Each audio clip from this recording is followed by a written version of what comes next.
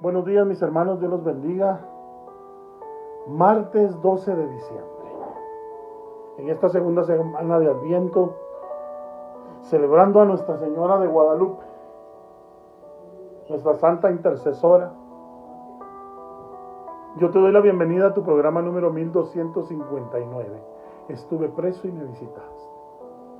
¿Cómo unir la vida con Jesús? Y al lado de Vida Nueva Community Corporation en YouTube, hoy las Sagradas Escrituras en Lucas 1, versículo 39 al 45 nos dice: bendita tú entre las mujeres. María se levantó y se dirigió apresuradamente a la serranía, a un pueblo de Judea. Entró en casa de Zacarías y saludó a Isabel. Cuando Isabel oyó el saludo de María, la criatura dio un salto en su vientre. Isabel, llena del Espíritu Santo, exclamó con voz fuerte: bendita tú entre las mujeres y bendito el fruto de tu vientre. ¿Quién soy yo para que me visite la madre de mi Señor? Mira, en cuanto tu saludo llegó a mis oídos, la criatura dio un salto de gozo en mi vientre. Dichosa tú que creíste, porque se cumplirá lo que el Señor te anunció. Palabra del Señor. Gloria a ti, Señor Jesús. Hoy, queridos hermanos, celebrando esta fiesta de Nuestra Señora de Guadalupe, San Lucas nos presenta el encuentro de dos mujeres que comparten no solo el don de la maternidad, sino también las ilusiones y esperanzas de un pueblo que anhela ser tratado con dignidad. Y ellas dos, ahí embarazadas, son protagonistas, estas dos mujeres, de dos niños por nacer, representando a grupos sociales marginados y vulnerables. María, a pesar de su estado, se moviliza con prontitud, con su acción, nos indica la urgencia de hacer presente a Dios en las solidaridades y sueños compartidos. María, aquella mujer que, si te das cuenta, hermano, fue fiel de la cuna a la tumba, fue fiel del pesebre a la cruz, misionera por excelencia, a pesar de su estado, se moviliza con prontitud, con acción. Y por eso cada uno de nosotros hoy, para celebrar este día maravilloso de nuestra Madre Santísima, la Virgen María, Nuestra Señora de Guadalupe, debemos de entender que con urgencia cada uno de nosotros también nos debemos de movilizar con prontitud, con actitud, para que entendamos la urgencia de hacer presente a Dios en nuestra vida, en nuestra familia, en nuestras comunidades, esos sueños compartidos de tener a Jesús. Isabel, dignificada por el Espíritu, confirma que Dios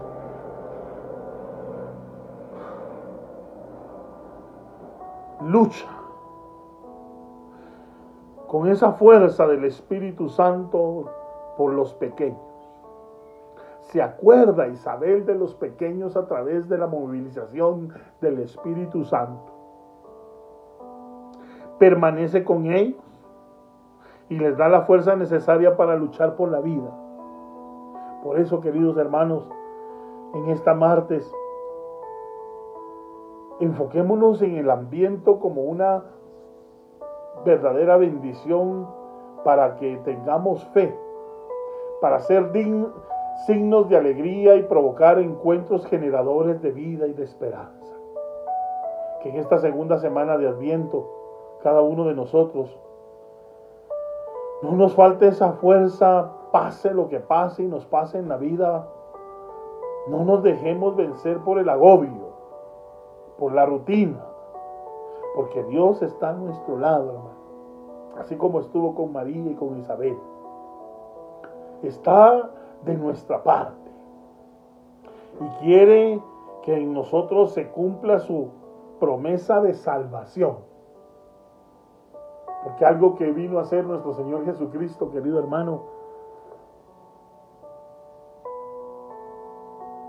es a poner en nosotros, queridos hermanos, esa misión.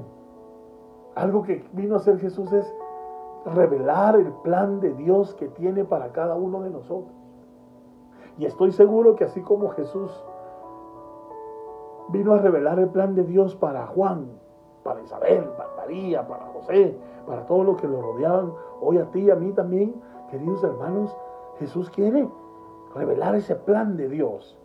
Que nosotros en esta segunda semana de Adviento preparemos nuestro corazón para la fiesta de la humanización de Dios.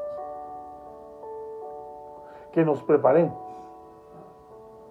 estando verdaderamente creyendo que Él está de nuestra parte y quiere que nosotros se cumpla en nosotros esa promesa de su salvación.